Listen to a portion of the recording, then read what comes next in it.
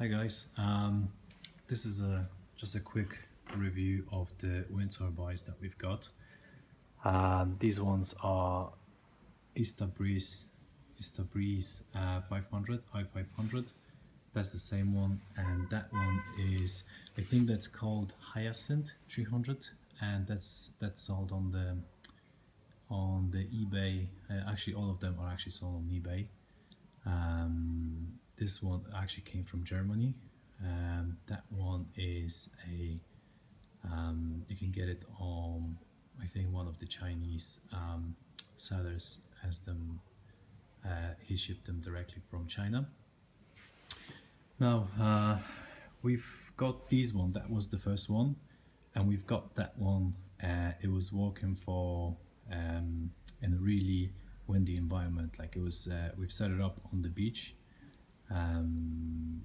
The winds, like it's a winter season, so it's a bit like windy over the time, and it was I think it was working for 3 months. After 3 months it stops, so we didn't know what was wrong with it. So we took it back to the workshop, opened it up, and the problem was actually in the bearing. The bearing actually seized, so when we put a drop of WD-40, it starts moving again. Now, so we thought that's problem solved, but apparently it's not. You see the way it's built, the design is kind of it's not really. We've put a sellotape around it, hoping actually it's going to stop those magnets from jumping onto the outer ring, and that's what's happening. Like when it's running too fast, the brake kicks in, and when the brake kicks in, it causes the magnets to jump on the outer ring. So that's what's happening now. So the problem is when it jumps to the outer ring, in that case that starts hitting up really badly. So that one, it's that's what actually happened, because that one was really hot.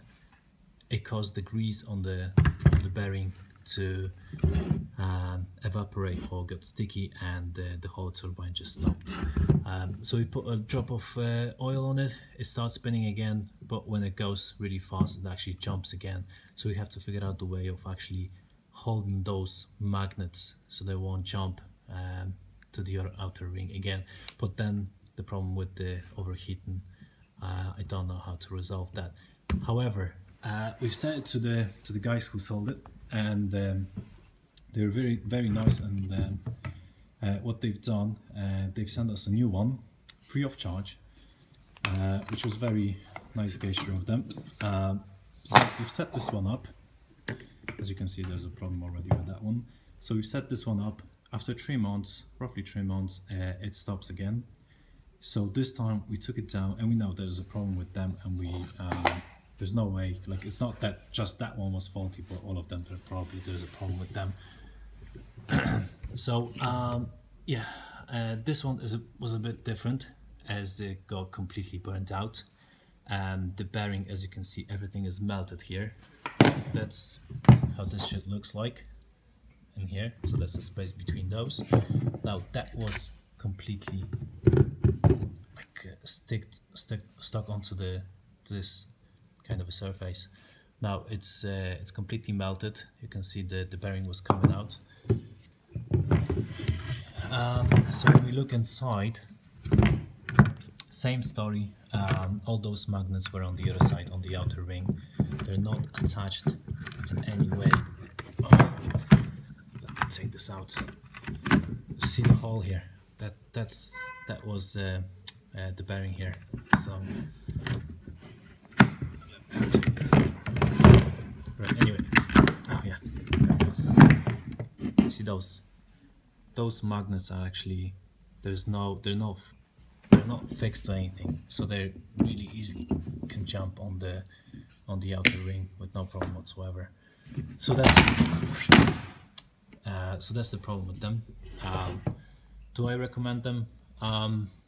Probably for city use or somewhere in the shed. Yeah, they're okay-ish. They're still vibrating. Like there's no. I'm not really happy with them anyway. So it's a bit, they were a bit expensive as well. I think it was 350 or 300 or 400 euro for them. So I wouldn't call it value for money. So after these ones, we went and got that one, and this one actually worked. We've changed the bearing on that one from the original one, so we have two new bearings, quite good quality bearings. And this one, as you can see, is when it's spinning too fast, like when there's the wind is too high, it bends the tail, causing it to bend against the wind and slowing down as well.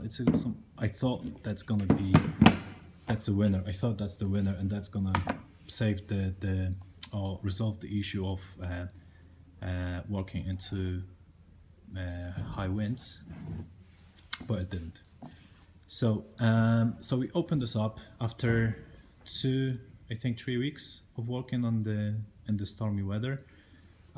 It stopped, so we could actually hear the rattling noise coming out of it, and it was completely the rubber that was up here, it was completely burnt as well. So I guess it must be that's the aluminium, or it looks like aluminium. So that was probably really hot. So we opened that one up, and as you can see, it's a big disaster here. Like everything is all over the place. There's some parts of the bearing left on here, some parts of the coil as well. This was completely melted. That's the electrical connectors. So imagine the temperature in here. Now the bearings, this one, we've got that one working, while the other one is completely smashed. That's the back of that electrical coils. Everything is completely burned out. Everything is completely destroyed. Like when you can see these ones, even though they were hit up really badly, they're still okay. They're not completely damaged. While these ones, they're much thinner. The cable is much thinner. I'd say that was the problem as well. So the bearing is gone as well, as you can see it there. It's completely destroyed. Now that one, as I said, that one was working only like 3 weeks before it ceased, and that one was working for 3 months. Anyway, these ones, oh by the way, these ones were a bit more expensive, as it costs us much more to replace the bearings. I don't think we're gonna get any money back on these ones. In general, they look nicer. They worked a bit better as well before we actually installed them, but in the strong winds, I wouldn't recommend them. So here it is, just to give you a kind of a glimpse of what the problems we had with the turbines. I've never found any video tutorials or actual review on those two, so that's why I'm actually doing this, to show you where the problems are. They're not really good, and but anyway, here it is, and thanks for watching.